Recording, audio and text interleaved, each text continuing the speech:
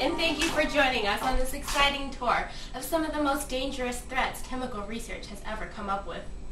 Today, we will come in contact with 4 harmful chemical agents that you need to be wary of for future reference. The following images are not actual representations of soldiers being affected by damaging agents, but mere dramatizations of symptoms that would likely be experienced, so don't be alarmed. We're going to start this enlightenment off with the original chemical warfare agent. Chlorine was gas first used in World War I by being spread through wind turbines, causing pandemic casualties. Exposure can occur through skin contact, eye contact, or inhalation. It is fast-acting and will cause a number of visible symptoms. Victims might experience eye and throat irritation, causing redness. Also, maybe some excessive salivation. A violent cough can develop at higher exposure levels,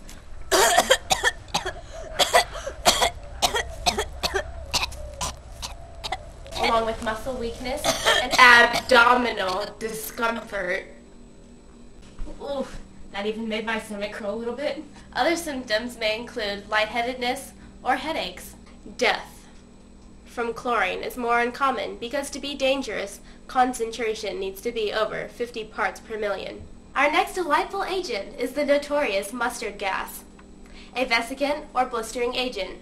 It can be used as a vapor or used to poison a water source. Symptoms from skin contact can appear within 2 hours, first as redness and itching, then into thick yellow blisters covered in mucous membranes, giving it its worrisome name.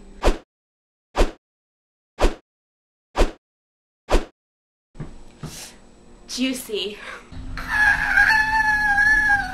On top of that, some may experience blindness for up to 10 days. Developed in 1938, originally in Germany as a pesticide, Sarin proved to be an effective nerve agent similar to other pesticides known as organophosphates, but much more lethal. Symptoms from the odorless liquid or gas can appear within seconds. After exposure, you may experience a runny nose, watery eyes, and increased urination. It will likely cause severe vomiting and diarrhea. Larger exposure to sarin will result in a loss of consciousness and convulsions. In cases of respiratory failure, death.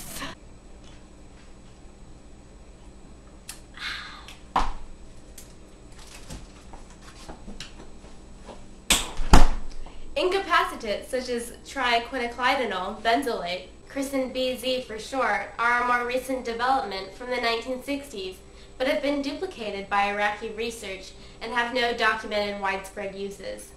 After inhaling or ingesting, the first symptoms to occur is extreme restlessness, manifested in spasms of the extremities and bird-like flapping of the arms.